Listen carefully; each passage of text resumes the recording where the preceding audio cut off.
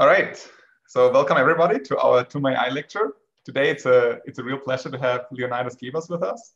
Leo is a professor at Stanford University, where he is leading the geometric computation group.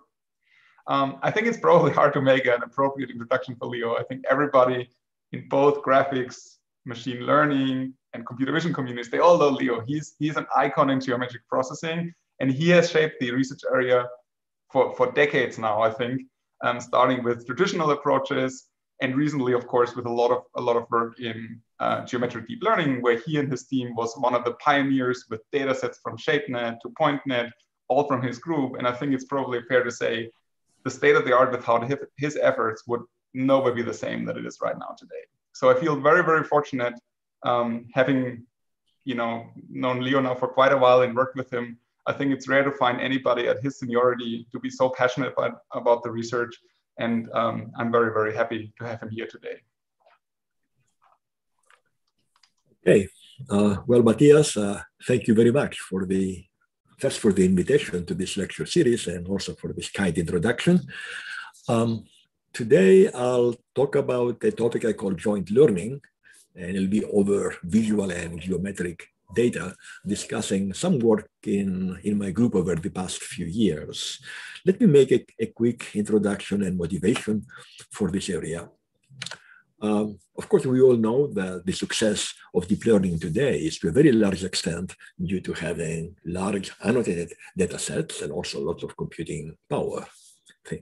Like ImageNet made a huge difference in progress in image understanding. On the other hand, in many settings, obtaining quality annotations from humans can be slow and demanding, and humans can be very good at giving you the semantic class of an object, telling you that's a car, maybe not so bad to give you a 2D bounding box of the car, but if you start asking for more geometric information about what you see, for example, a 3D bounding box, that becomes more difficult and error-prone to obtain.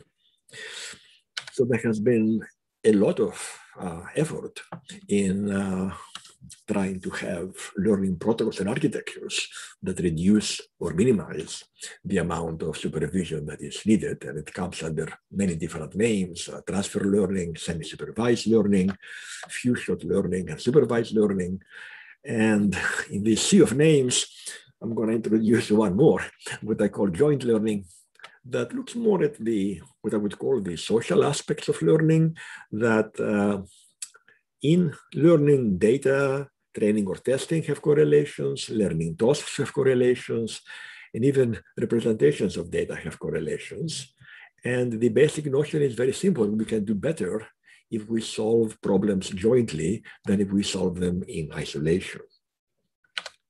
So the notion of joint learning is that we need to aggregate information in multiple ways over different data sets, over different modalities such as geometry, appearance, language, and so on, over space and time, over different representations, over different predictions, over different tasks. And if we do that in settings where all of these things talk about the same piece of the world and therefore they're correlated, then we can do better. And of course, the challenge in doing this is that we need to get all these different learning pieces to talk to each other. Aggregation is the ability to transport information to the same place and also to put it in a common format to have representation consistency so that the aggregation can happen. And so in this presentation, I'll discuss a couple of tools that help in that, such as voting mechanisms, factorization and chemicalization, and also using path invariance and loop closure in transport networks. So briefly, an outline of my talk is to start with some very basic background on 3D object-centric machine learning, and then focus on a few vignettes that illustrate the joint learning idea in multimodal 3D object detection, SO3 equivariant networks, category-level object pose estimation, spatiotemporal representations, and consistency among learning tasks. And so this covers joint learning in many settings, over data sets, over representations, over multimodal data, and over learning tasks. I'll start with some background and I'll be very quick because I think to this group, this is bringing course to Newcastle. Everybody knows that.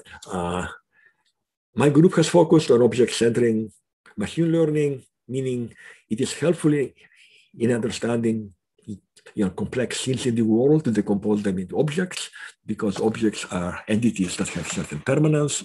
They maintain their appearance, their properties, and so on as they get moved around. So they give us a useful factorization of the world.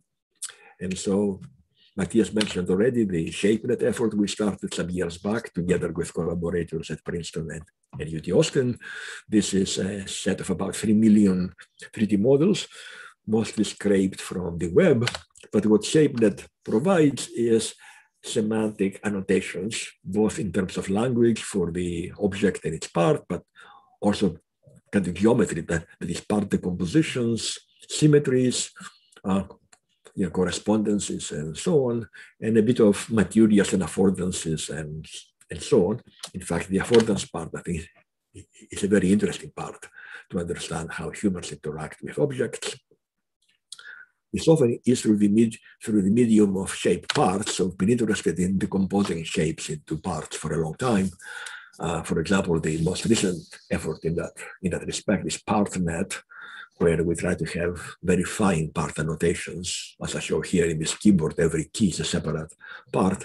And the reason fine parts are interesting is because humans often interact with objects by their hands. Hands are small and they typically press buttons, turn levers, grasp small kind of cylinder-like areas. So understanding this structure can be critical to understanding how objects function. And in particular, objects have articulations that really matter for their functionality. So that's one piece of background I wanted to briefly cover. The other is a very quick review of deep learning on point clouds. We started some years back on trying to duplicate in the point cloud domain what had been done so well in the image domain in terms of object classification, segmentation, and so on. The challenge is that in point clouds, the structure of the data is irregular. Each point has a neighborhood that is different, possibly. It's not like a regular grid, like in the image domain. So a lot of the convolutional architectures that depend on this regularity for weight sharing and other optimizations cannot be applied. Also, there's certain invariances that the model has to maintain because, again, the point cloud is a set of points. The ordering doesn't matter, so it has to be independent of the ordering, what we compute. It has to be invariant with special transforms. And something even more challenging is to get sampling invariance, because what we're really interested in is the underlying object, not the particular set of samples that we have from it. So we have at the different samplings, how can we guarantee that we get the same result? The basic point net architecture was to take our 3D points, have a learned map that lifts them to a high-dimensional space, a high-dimensional feature space, and then aggregate them by a symmetric operator. This guarantees that the order of the points doesn't matter, and do some further processing to complete the task. Notice that in many geometry problems, we are dealing with certain nuisance factors. For example, the points are given to us in some particular coordinate system. We could have chosen a different coordinate system. Nothing would have changed in terms of the semantics, but of course, all the coordinates of the points will be different. So issues of invariance and equivariance that we will come back to in a little bit really matter. The basic point net architecture was essentially this lifting map from 3 dimensions to 1,000 dimensions by a couple of NLP stages, interspersed with a couple of transform nets that try to do a rotation basically in that space to canonicalize how the network sees the point and therefore points and therefore make the task of the network easier. Once the points have been lifted into this feature space, they are aggregated by a max pooling operation in PointNet. This gives a global fixture that then can be passed to another MLP to give us a per class output scores. Or we can take one of these intermediate representations that are per point, append the global fixture, pass this through another shared MLP for each point, and get sort of your per point classification scores as we might need for, say, segmentation. again, notice that in the basic point net, the points don't talk to each other at all until this very last aggregation step. So this gave us some surprisingly good results at the time, like this kind of segmentation of point clouds. But of course, not knowing your neighborhood is a serious issue. So we extended PointNet to PointNet++, which is a hierarchical version of PointNet. Essentially, I show here a 2D example. You have your point cloud. You take certain point neighborhoods and apply a PointNet locally to each neighborhood. So now you can get essentially a feature for each of these center points. These are now points that have X, Y, Z coordinates, but also a high-dimensional feature. And then you essentially aggregate them hierarchically like this, applying many small point nets over these set abstraction stages to aggregate information. And then you can, again, do a classification stage or upsample back to the points to get a per point classification. One of the challenges of PointNet, especially PointNet++, is that you have to deal with varying density in the point clouds, and that's especially challenging in PointNet++ because at the lower levels of the hierarchy that you build, you may have very few points. And so there's a real danger that what the network learns is the sampling pattern and not the underlying geometry. Okay, that was my supersonic review. And let me go to my first vignette. I'll talk about voting schemes for object detection. This is joint learning by linking those who have information to exchange.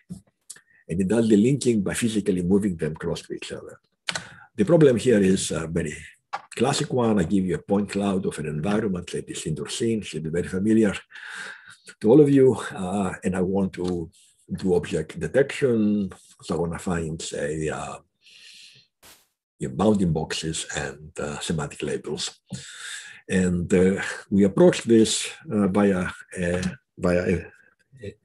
a voting scheme, which really is an implementation of a very classic computer vision idea, the generalized half transform, but now done in a feed-forward and fully differentiable way. And here is the pipeline. You have the scene point cloud. You subsample it. These are the blue points obtained by furthest point sampling. And now comes the first idea.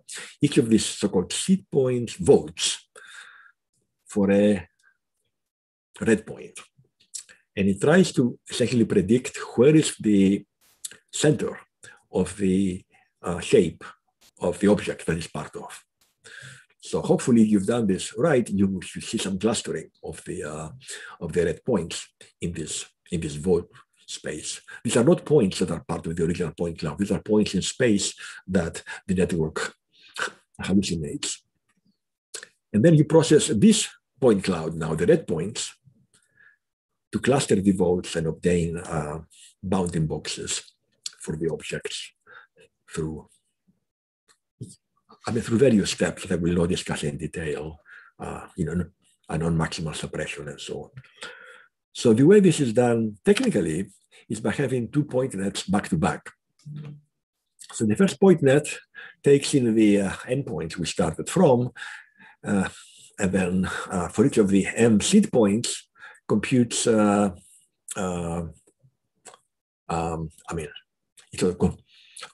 computes a feature and generates a vote and a feature for the vote.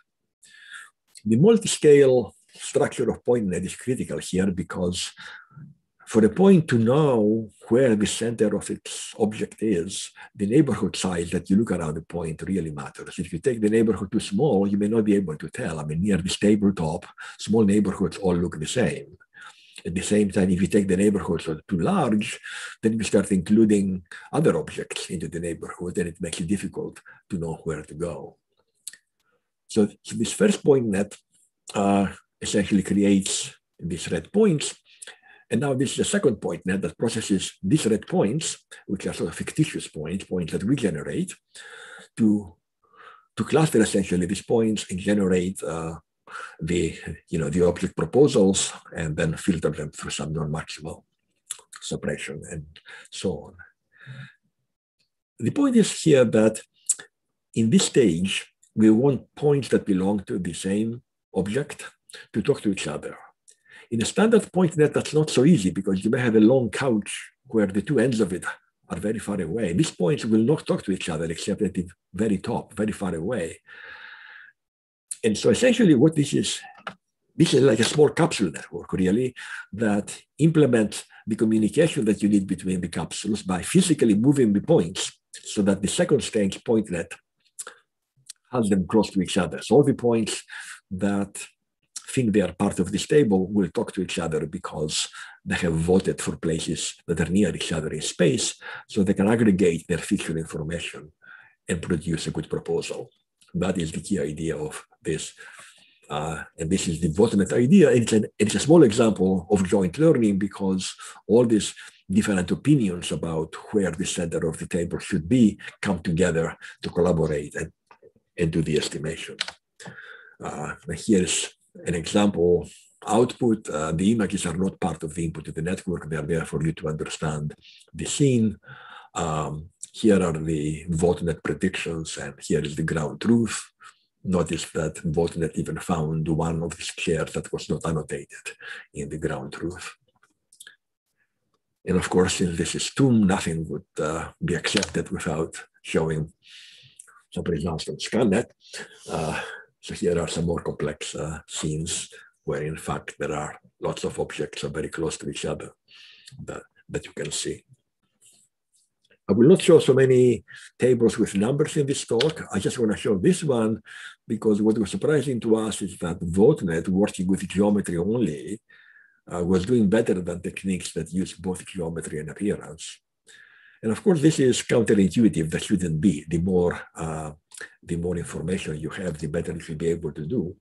But it shows how subtle it is to do joint learning when you have different modalities, when you try to combine image or appearance information and point cloud information. I mean, of course, you could say you take your points and you have X, Y, Z, and then you also add RGBs around, you have 60 points. But this does not work that well. So we found that the best way to combine the best attributes of images that give us high resolution, dense coverage, but of course are subject to many imaging artifacts with point clouds that give us absolute depth and scale, but are sparse and low-res, is to actually do also voting in 2D space, to do image votes. And so, you know, not combine at the pixel level, I mean, at the point level, but combine at the vote level. And this is useful if you have situations where your maybe 3D data is very sparse, so you are just getting some slumped key points because you don't have a real depth sensor. And then the image information can become quite important. So in this follow-on work, the image vote-net, there are essentially two different pipelines, one that does voting via 2D, via images, and one that does voting via 3D, and then they get combined at the vote level. I will not go into detail here. And you can see that this helps, for example, dark black sofas like this are not very visible in the point cloud, and vote-net misses them. But then when you add the image supervision, this really helps. I want to briefly mention a couple of follow-on works to this. This was in ICCB 2019. There was this follow-on work from Xin Huang, who was a student in my group and a postdoc. This is the notion that why vote just for the center of the bounding box? You could also imagine voting for the faces, for the centers of the faces or the centers of the edges. And then once you have these independent votes, you can combine them in an optimization stage in the end. And this helps because depending on how you see the object, some of these representations can be easier to regress than others. For example, for this kind of table here, I mean, the center of the bounding box of the table is a point in free space somewhere there. it's not so easy for the network to regress that, but it's much easier to regress the center of the tabletop or the centers of the legs. And that's the idea. Another extension that I want to briefly mention is this work that will appear at this CVPR, where we try to reduce the amount of supervision needed for VoteNet by having some labeled data, but then also lots of unlabeled data. And this is based on a familiar student-teacher architecture, where the teacher uses an exponentially weighted average of the student weights. The teacher only gets a weak supervision through subsampling. The student gets strong supervision through subsampling and geometric transformations.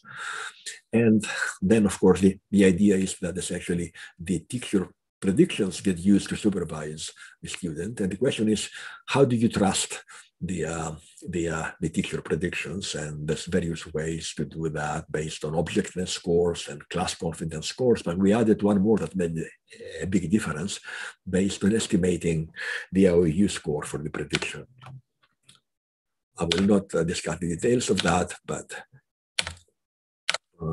it makes a big difference. So here's, for example, ScanNet, and with the supervision, we can get about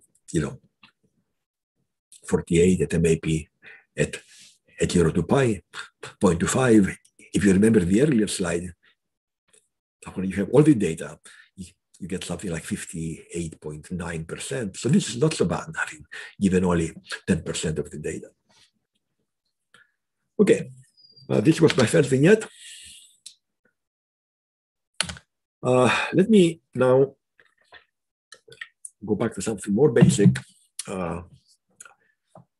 because as I was saying, the coordinates that we have to process are kind of nuisance in the sense that they are not absolute. They depend on the coordinate system. And then depending on the application, you may want something that's invariant or something that's equivariant. Say for classification, the orientation shouldn't matter.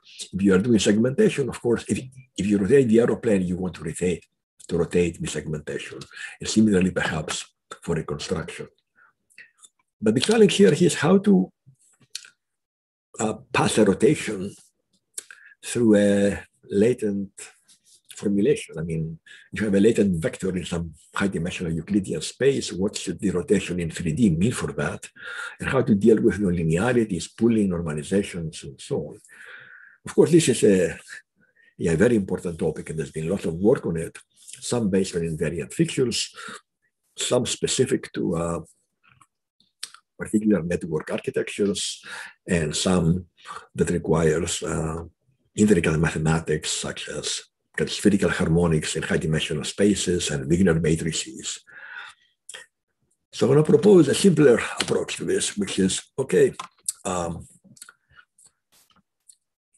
the latent space, instead of it being a vector of scalars in some high-dimensional Euclidean space, think of it as a vector of 3 vectors, a 3 by K matrix. So your source input is a bunch of points in 3D, and your latent space is also a bunch of points in 3D, ordered, of course. This is a matrix, this is an ordered set. If you have this kind of latent space, a rotation that you apply to the source can also be applied to the latent vector. So if we can do that, then we eliminate the prior that all shapes must be aligned, which is often how ShapeNet models get used. Of course, we can process shapes from the wild that don't come with canonical poses, and we avoid exhaustive data augmentation. So let me briefly explain the notion of using neurons that operate on vectors. So classical neurons operate on scalars by computing linear combinations and nonlinearities, and now we will have neurons that operate on vectors. And if you have, of course, a set of points, then this extends by 1 dimension. So the classic thing becomes a matrix, and in our case becomes a tensor. And so let me walk you through the different stages of the network and how you can pass rotations through them in in this formulation. The most obvious one is the linear component. This is very straightforward. Essentially, you are multiplying your vector list by a matrix that will transform from C channels to C prime channels. This is just a matrix multiplication, basically. And if you act on the coordinates of your vectors by rotation, because you can associate this product either this way or the other way, this passes right through. Or if you want to see this in a picture, I am multiplying the weights by the fixture. If I act on the fixture by rotation matrix, that passes through to acting on this by the same matrix because of associativity. What's more interesting is how to do vector nonlinearities. This requires that we actually learn a second vector or direction. And then what happens is we clip the fixture Q according to this second vector. So if the fixture Q is in the positive half space of this directional vector K, then we leave it alone. But if it's in the negative half space, then we clip it, we project it to the boundary of the half space. And this is this calculation here. And I think it's even kind of visually pretty obvious that if you rotate everything, the clipping just rotates the same way. And this is the vector nonlinearity, as I show here again. One can do similar things for pooling. I mean, of course, mean pooling works fine because it is all, you are passing some linear combinations, so that, of course, is no problem. Max pooling is interesting, but you can approach it the same way. Namely, you can learn certain directions, and then you max pool along those directions, the same way that we learn the direction to do the ReLU analog, the clipping.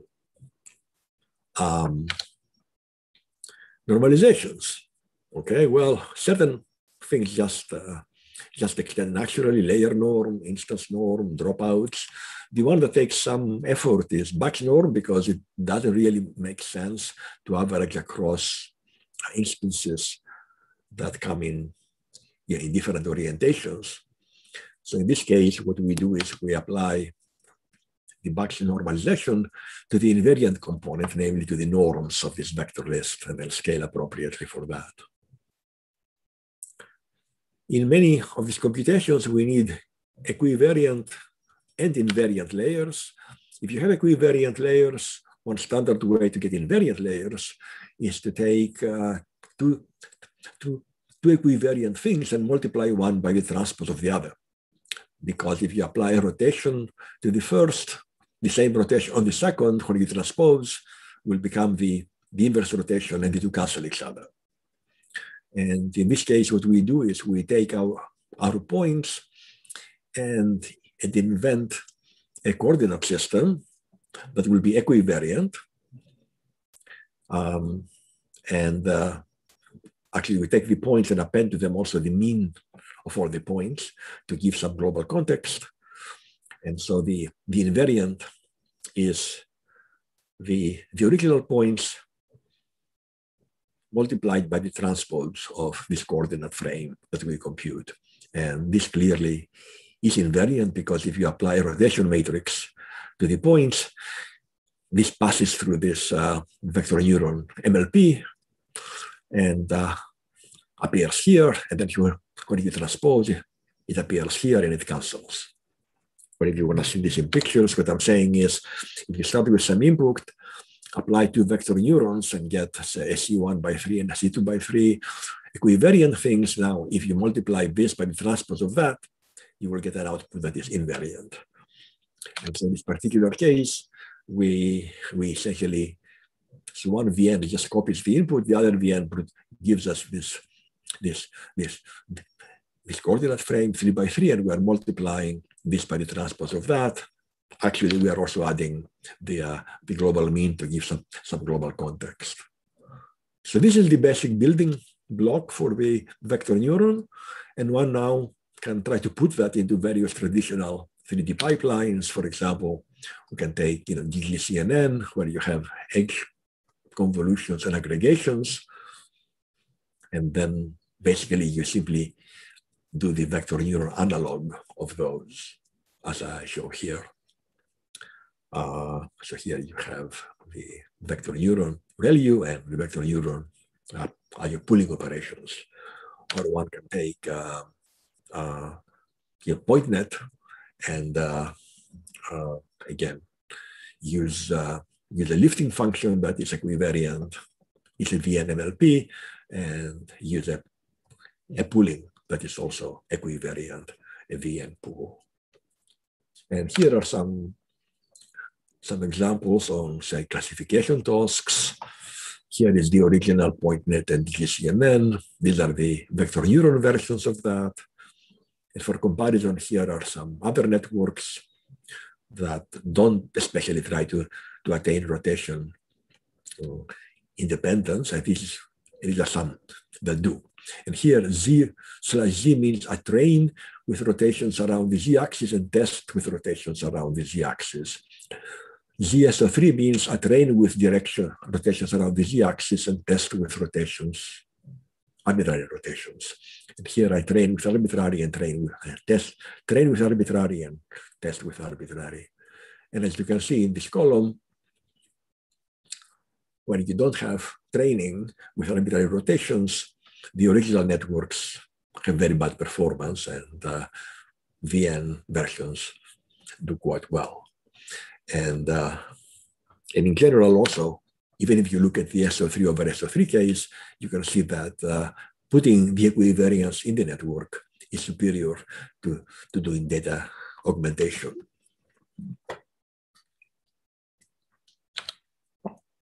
Similar results for segmentation using vector neurons. Something we are playing with right now is doing reconstruction via implicits, sort of DSDF-like, but not assuming that the shapes are aligned. And here we use a VN PointNet encoder, and for the decoder we take the query point X, our fiction vector Z, and linear products, which are invariant, the norm of the X that's invariant, and then this, as I discussed, this invariant construction on Z. And this is still going on. Here are some results using OCNet and a VN version of OCNet. And even when trained with rotated shapes, OCNet has some difficulty reconstructing this SO3 over SO3 setting.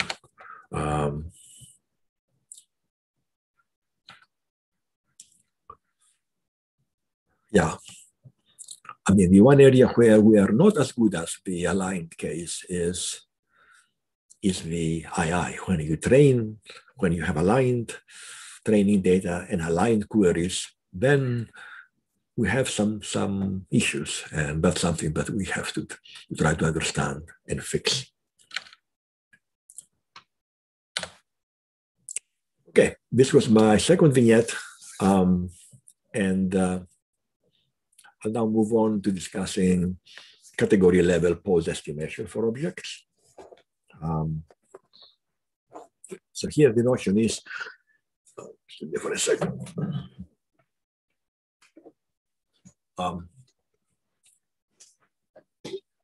That you want to estimate the 3D pose of an object, even though you don't fully know its class.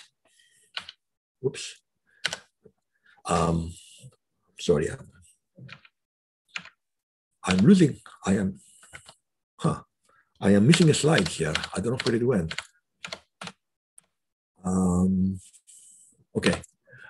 What I was trying to show in this next slide is that the problem of estimating the pose of an object in the world can be complicated because the world itself is complicated.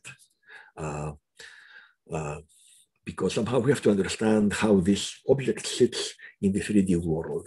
And perhaps we can do this more simply if we first, this is very strange that this sign disappeared. If we first lift the object not into the 3D world, I mean the real 3D world, but into one that is simpler and made of our own choice. You know, if you park your car in your garage every day the same way, and then if I show you the picture of this car, it's fairly easy to estimate where in that 3D canonical place a particular pixel or part of the image might go.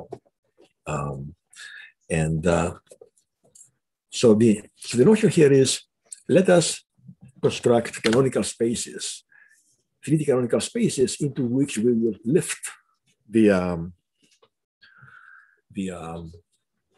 objects that we have. And in fact, because many similar objects in the same class can be lifted the same way, we can actually simplify up the problem and canonicalize not over a single instance, but over the whole class of objects at the same time. And here I show an example coming from cars. And in the ShapeNet setting, we start having a lot of objects that are already have been aligned, so we have good training data to do that.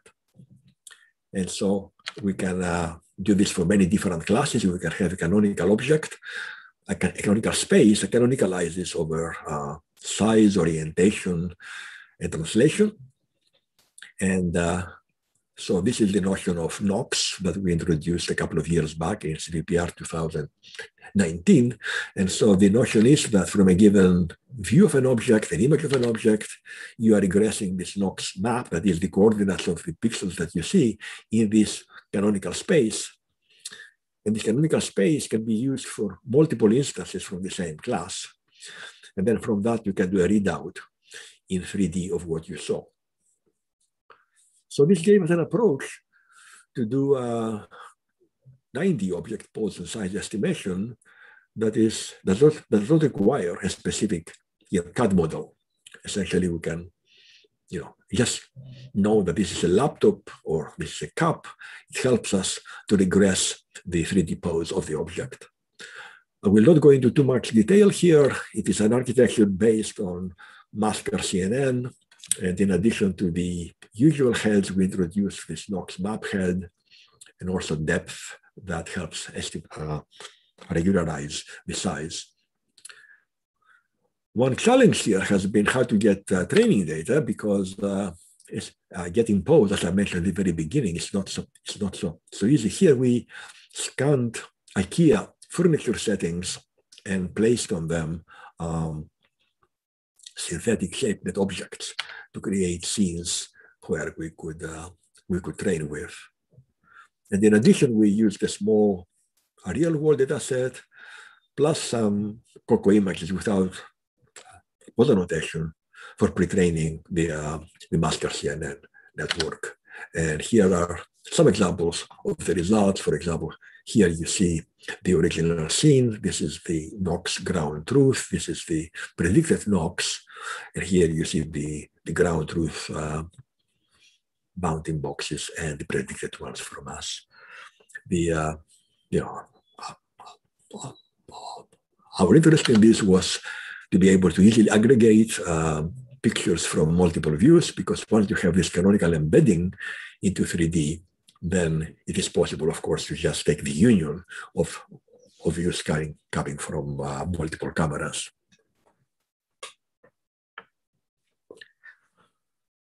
We extended this work to articulated objects, where the goal is to estimate not just the pose of the object, but the pose of its part and the corresponding articulation joints and the state of the joints. So here we have this normalized part coordinate space. So there's one space per part and one space for the whole object. And you can see essentially how these canonicalizations go. You canonicalize the articulations, then you align the shapes, and then you center them and scale them. So all these things are meant to make the job of the network easier, because they remove variability and they allow information aggregation. So again, here there are 2 point net plus pluses, one doing the regression for parts, one doing the regression for the whole thing, and also the segmentation.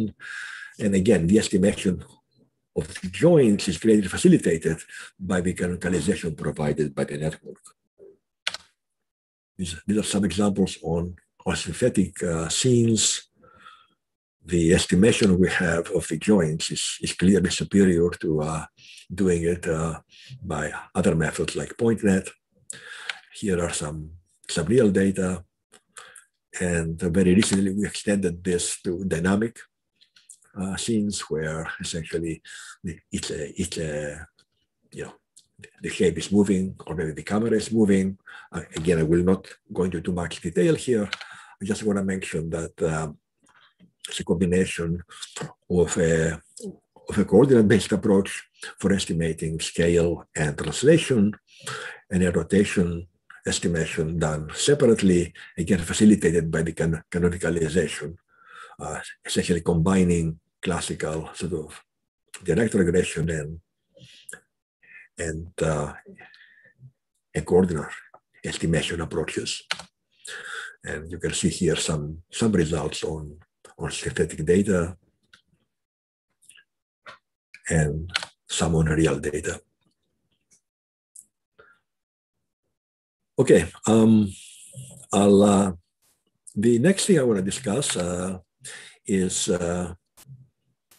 going even more in the temporal dimension. What I was showing here is kind of more classical tracking, but I'll be interested in discussing settings where you have data from multiple viewpoints and perhaps that are not continuously tracked. And of course, this has many applications in autonomous driving, robotics, and mixed reality.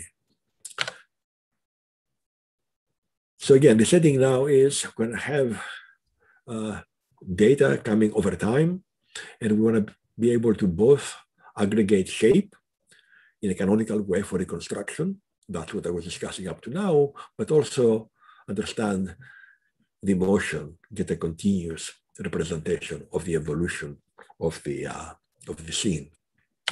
So there is this spatial reconstruction part, but that allows us to aggregate multiple frames and compute shape. We want that to be, of course, generalizable to different instances and ultimately different classes, but also there is a canonicalization over time. So for this, so now we have what we call T-Nox, temporal Nox, and the corresponding T-point net plus plus that aggregates information over space and time. It does so in a bit of an unorthodox way. It processes each frame separately, spatially only using point net plus plus. It processes all the frames together, X, Y, Z, and T, using a point net. So there's no communication among the points here. So this is different from, say, something like Minkowski net, because this treats time differently from these spatial dimensions, and it generates a latent fixture per point. What we want to do with these fixtures is, given, say, data at some observed time steps, we would like to estimate what was the motion in between, and then be able to sample this trajectory and generate what we would have seen at these intermediate steps, at the unobserved steps. So this is done through a dynamics network that operates directly in latent space. So basically here we're using a latent neural ODE that's starting from an initial state. We have this learned dynamics network that predicts what the trajectory will be. And of course, we have to address the problem of going from this latent space back to the original space. And for this, we use the technique proposed in point flow. Yeah, the point flow work, where essentially we have a canonical distribution like a Gaussian, and then we learn a continuous normalizing flow that maps a sampling of this Gaussian to a point cloud in 3D conditioned on the latent state at Ti. And this mapping is one-to-one, so one can go from the point cloud to the underlying distribution, which of course is very nice because it gives a way to compute likelihoods of points. So the whole architecture of what we call Casper is essentially an autoencoder with an ODE bottleneck for the information aggregation, and it has the reconstruction, the chemicalization component, and that's one of the losses used. And then the latent representation has a static part, which essentially you can think of as sort of the shape of the car, and the dynamic part, which is the motion, which is this latent ODE that allows this 3D reconstruction. So now we can have also a loss based on the log likelihoods coming from the continuous normalizing flow. And so you can see here, given these very sparse frames, we are able to aggregate them to do multi-view reconstruction. One can also use them to do pose estimation.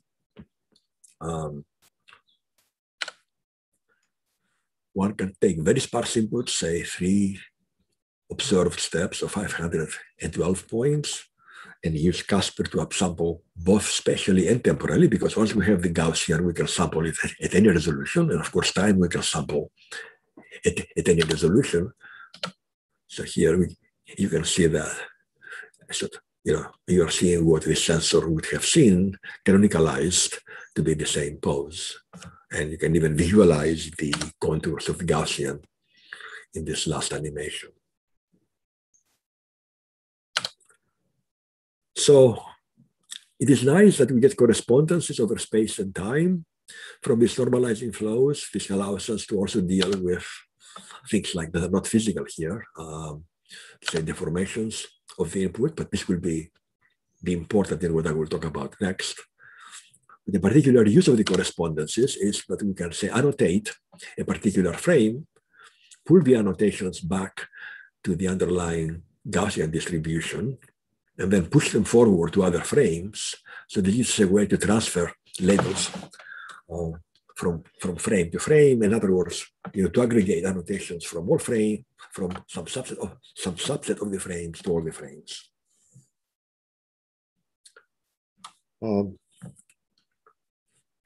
Everything that I showed so far has been on synthetic data. We have just started to play with more real data coming from self-driving scenarios like new scenes. I'm running a little bit short of time. I think I'll go very quickly over this next part, which is really an extension of this idea to motions not of cars but of people.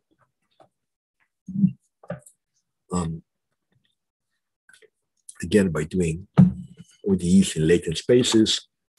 What this tries to address is the issue that when you try to track moving objects, the quality can be bad when the object becomes occluded.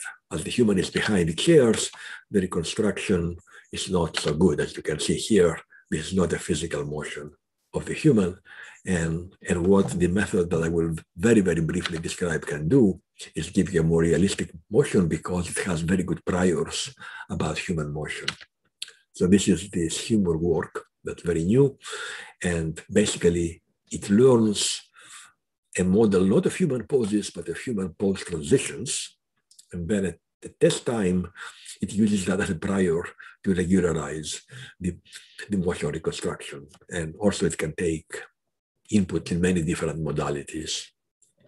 I don't think I have time to really explain. As I said, this is a dynamics model, learning pose transitions, essentially a conditional VAE on that allows you to roll out motions that have physical plausibility. And I just show some example reconstructions.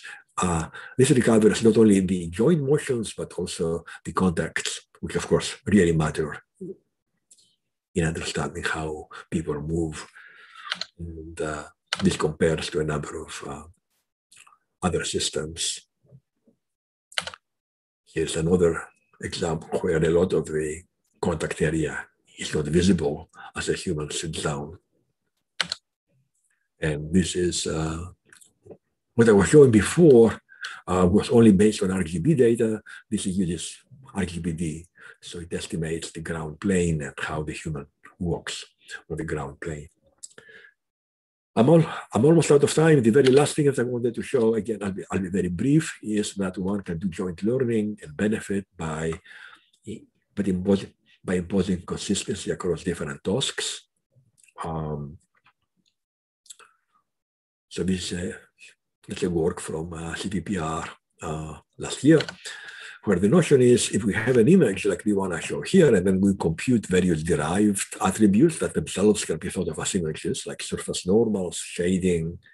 This means what would the picture look like if there was a light at the camera, depth, curvature. Well, I mean, we do something, but you can see some of the detail of this Mukarna here is not captured that well. But of course, all these images, all these derived quantities have to be correlated because they all refer to the same underlying world. So the notion is that we can do better if we enforce consistency between them. So we want to go from X to from input image X to modality Y1 to modality Y2, but then enforce consistency between them. And then by doing that, we can do better. Yeah, I think I'm out of time, so I'll just, so again, yeah, the idea is to enforce this consistency. Here we use the astronomy data set where we have 26 visual tasks to process, and looked at how we can gain by enforcing consistency among them. And I show here some examples where the top is with consistency, say estimating, shading, curvature, whatever, either directly or by first going through depth also and enforcing consistency between these. And I think in all cases, you can see that the consistency really adds to the quality that you get. Since I need to, this is more examples of different consistency paths and how they improve upon not having consistency. Yeah, sorry, I think I'm going to have to skip what I had here so we can finish on time. The only thing I want to mention is that this can be applied to out of training domain data. Here, for example, applications to, I don't know, a Van Gogh painting. And again, you can do better, even though you were not trained on that data. And consistency can be thought of as, or maybe lack of consistency, as an indication that something may be going wrong. So as you do out-of-domain shifts, you can use this consistency energy to measure how much you should believe the quality of your networks. And so the last thing that I will show is this small example where we are working through one of these, I think these Matterport scenes, and as we introduce artifacts into the image, like JPEG compression, then you will see this consistency loss or energy go up, things become kind of more inconsistent.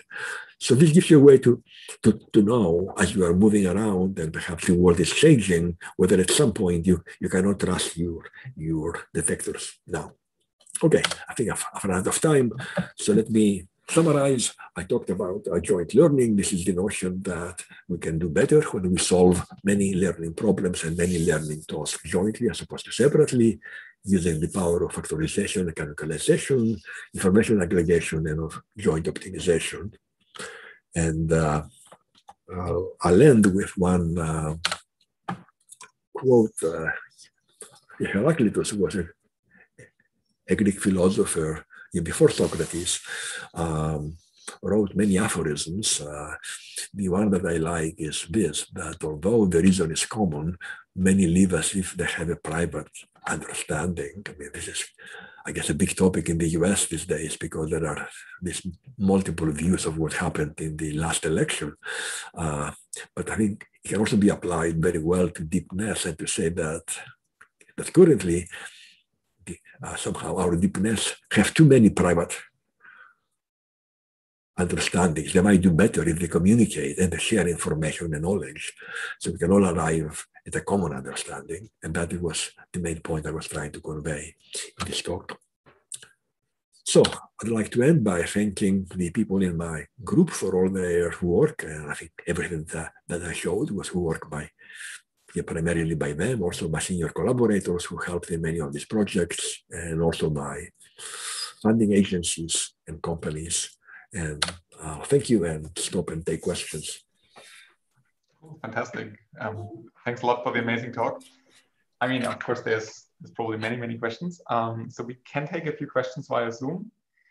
So if anybody has a question, you can just unmute yourself, and please also turn on your video.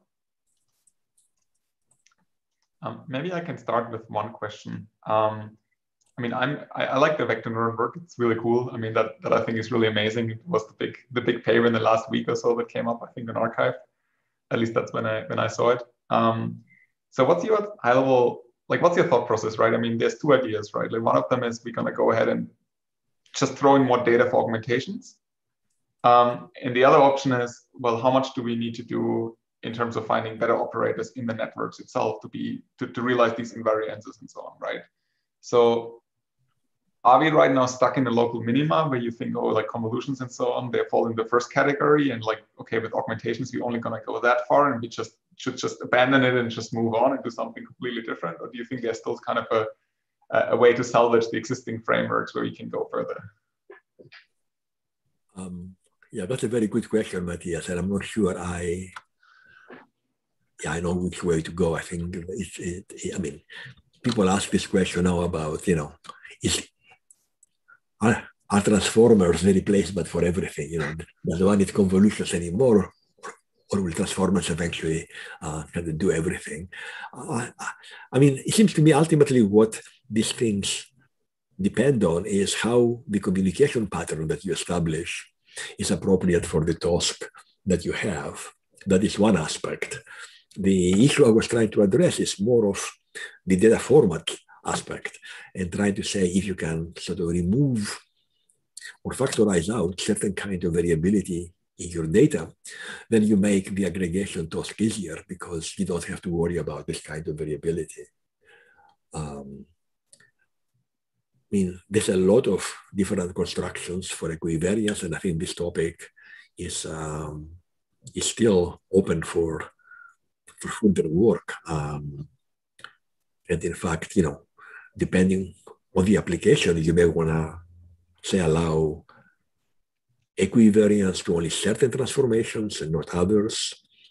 For example, what I showed is also equivariant to reflections, but actually this may be bad because, say for camera impose estimation, when you have symmetric objects, this can give you ambiguities. So you may want to have a formulation that allows you to be rotation equivariant, but not a reflection equivariant. I think there's many subtle issues that still need to be addressed. Yeah, cool. Any other questions? Maybe more specifically along these lines, in terms of the rotation equivariant operators, I think you were showing some shape reconstruction results in comparison to the occupancy networks. Are these shapes being reconstructed in a canonical space, or is there a way to actually back out the original rotation? Ideally, for a generative scenario, you'd also like to be able to infer the rotation itself. Maybe I didn't understand the question. The reconstruction that we're showing, the input is in any orientation. Mm-hmm. But the output, is that in a canonical orientation? Or are you, because the rotation invariant operators seem to imply that you would reconstruct. The network that I showed has an invariant decoder. That means it's reconstructed in a canonical orientation. But you are saying that it would also be useful to be able to actually reconstruct in the original Yeah, that would be also pretty cool. Yeah. Since also I think you're learning certain orientations, maybe it would be possible to learn the orientation of the object and apply it back to the canonical space. Right. I mean, I think one can combine the two. One can estimate the rotation from the canonical pose together with the reconstruction, and then one can sort of undo the canonicalization in the reconstruction. Yeah. Yeah. Okay. Yeah. No, I was sorry. Just wondering because I thought it would be cool to be able to apply to kind of scene scenarios. But here it might be more important to maintain the original rotation or orientation of the objects that are being seen. I mean, clearly, canonicalization helps learning. So perhaps, I mean, I think that an invariant decoder is easier to train than an equivariant decoder. But again, maybe one can factorize these two things and kind of learn them separately and then essentially get the effect of an equivariant decoder. Yeah, that makes sense.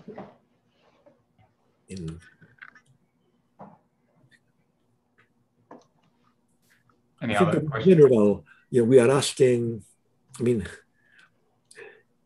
is there an invariant name for a point of a shape so that no matter how, no matter what orientation I give you a shape, if I give you the name of the point, you can tell me which point this is. If I can canonicalize the shape, then of course the coordinates of that point become its name. But is it possible to do that without actually kind of requiring a canonical pose for the shape? No, I mean, I think the canonicalization is important, and it also intuitively seems like a good idea in the sense of probably how people are imagining objects in a canonical pose as opposed to attached actually to their orientations. But of course, sorry. I mean, that was the Knox idea, that somehow by imagining the object in a canonical pose, in a canonical space, you make the reconstruction task easier because the network always aims for this canonical pose and doesn't have to worry about how the object sits in the real world. Mm-hmm. Any more comments or questions?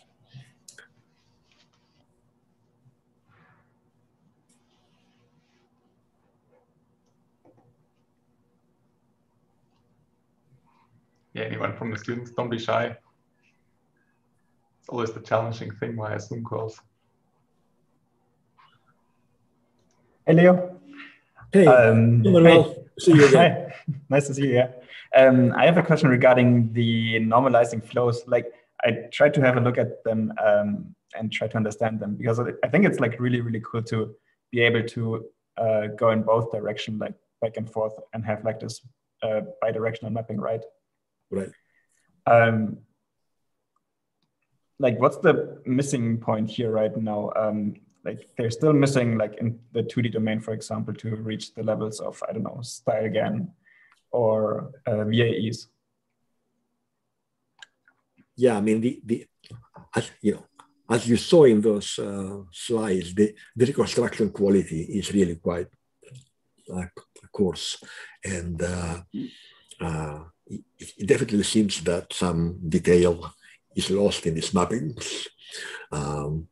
I think there's a number of ideas that we have on how to improve on that by, one way to think about this is kind of a parameterization, right? It's,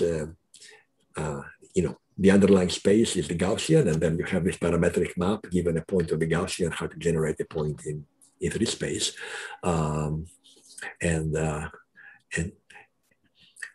So perhaps one can think of a composition of parametric maps where there are more local maps that then take care of the detail in each part of the space. I mean, there have been works like that in the implicit world, right, where you have local implicits, like Carl Genova, student of Tom Funkhauser, had this work where you essentially express a shape as a bunch of, I don't know, kind of Gaussians or metaballs, and then you put structure on top of that through local implicits. And I think perhaps something like this can be done here too.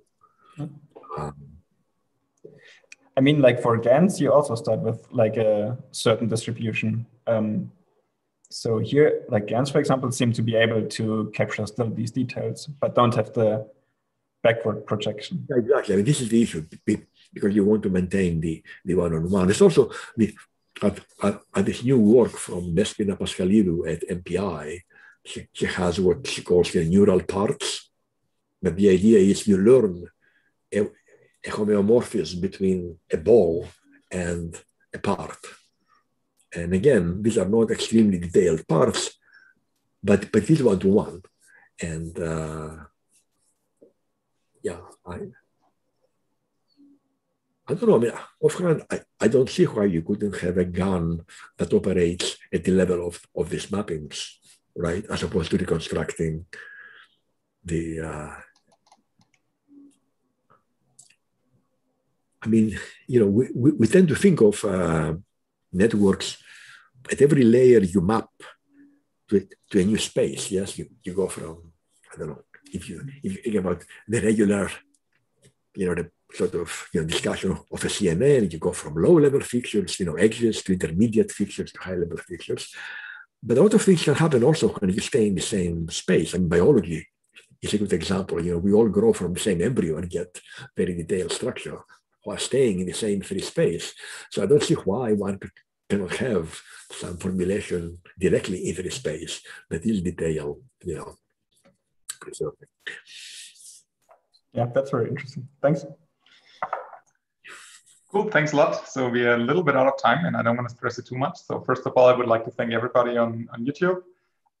So we'll see you next week again with another lecture. And otherwise, I will end the stream for the time being. Okay. Thanks everybody for listening. Do you still have